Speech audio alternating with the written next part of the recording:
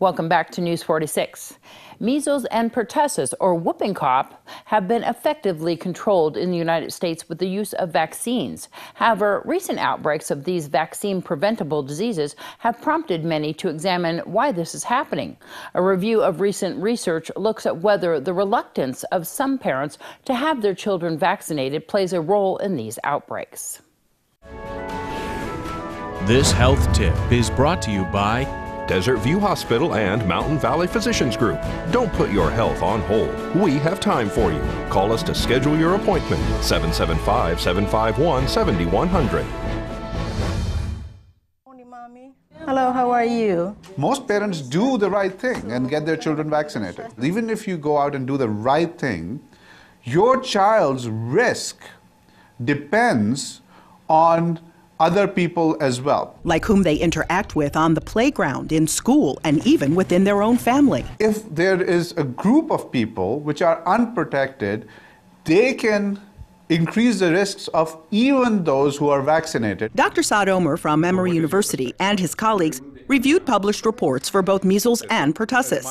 They specifically looked at the role vaccine refusal plays in outbreaks of both diseases. In the post-elimination era, for measles, vaccine refusal has played a role in these recent outbreaks. A majority of those cases occurred in those who did not get vaccines for philosophical or religious reasons. The contribution of vaccine refusal is higher in early part of epidemics compared to later parts, indicating that vaccine refusers provide those pockets of susceptibility, that tinder that can start the fire of an epidemic. For whooping cough, outbreaks are harder to control because the vaccine's protective immunity can wane over time. Waning immunity is a problem. But even in the context of waning immunity, you have vaccine refusal, which is playing a role. It is in everyone's benefit that everyone stays protected. Catherine Dolf, The JAMA Report. Thanks so much, Catherine. One of the more important public health achievements in the last 10 to 20 years has been the elimination of measles from the United States. Former Toronto Mayor Rob Ford has died. Ford, who had been battling an aggressive form of cancer, served for a decade as a city councilor before being elected mayor in 2010. The 46-year-old Ford gained international notoriety after a video surfaced in May of 2013 that apparently showed him using crack cocaine. He was re-elected to the city council in 2014 and was serving in that role at the time of his death. Great Basin College now has a nursing program. We caught up with 2 instructors to find out more. Well, the Department of Labor has given $2.2 million to establish these 2 programs in Winnemucca and in Pahrump. And nursing is a big industry right now. A lot of people are needed in the medical field in general, right?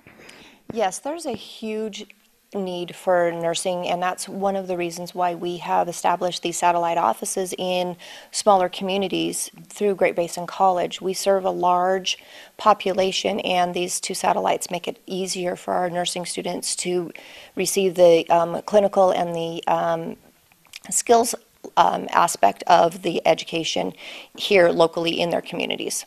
How's the 3 students doing right now? They are doing fantastically well. They are well supported by the community, by the clinical sites that have formed relationships with the college, and they've already been approached for job offers as soon as they graduate. What's the program consist of? The program consists of, it's a 2-year program. It's an associate's degree of nursing program. There is 4 semesters of pretty intense didactic education along with lab, which develops their skills, and then they also spend quite a bit of time in the clinical setting, which is in either hospitals or outpatient clinics of various kinds based on the topic of the course that they're taking. What types of students are you taking into this associate's degree? Is it somebody that already has nursing experience, or who can qualify for this? Well, we will take any kind of student, and there's a wide demographic that do apply and are accepted, so there's really no limitation whatsoever. They would, to begin, come into my office on the campus here in Calvada and get advisement so that they follow the most efficient path towards the application process. But any age, any background can start the process. And what kind of requirements do they have to meet for the classes? There are general education requirements, just like most any professional pathway, but there's also, we develop it's an application process, and it's developed on points, so grades do matter. There's, we do have a CNA, which is a Certified Nursing Assistant program here. That is one of the requirements, and so they need to go through that program, but we also offer that here at the Great Basin College here in Pahrump as well, so it's right here accessible to them. And the annual Nathan Adelson Hospice Senior Resource Carnival is being held tomorrow, Wednesday, at the Saddle West. Tomorrow, free hot dogs. Senior Resource Carnival. This is our 5th annual. Wow. Where's it at? Saddle West, and it is from 10 to 2.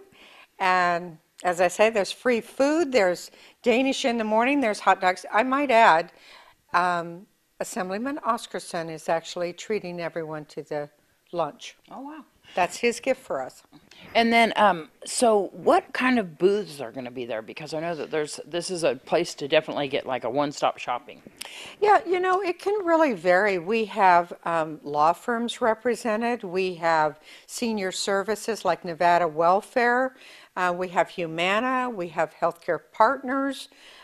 We have home health. We have hospices. So there's really a wide range of anything that we think the seniors might need a little bit of help with.